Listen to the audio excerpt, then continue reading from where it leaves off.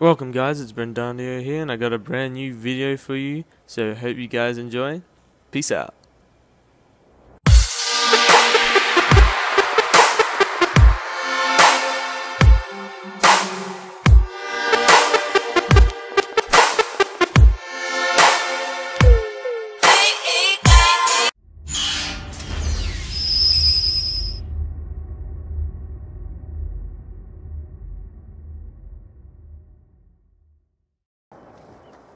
What is up guys, it's Brendanio here from the Gamers Media.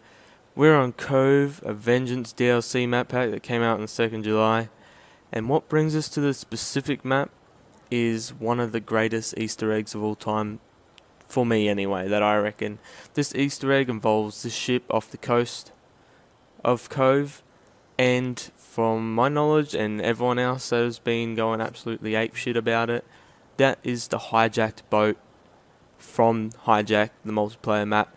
This is a speedboat located at the front of that hijacked map, and it's clear to see that these are linked in a way.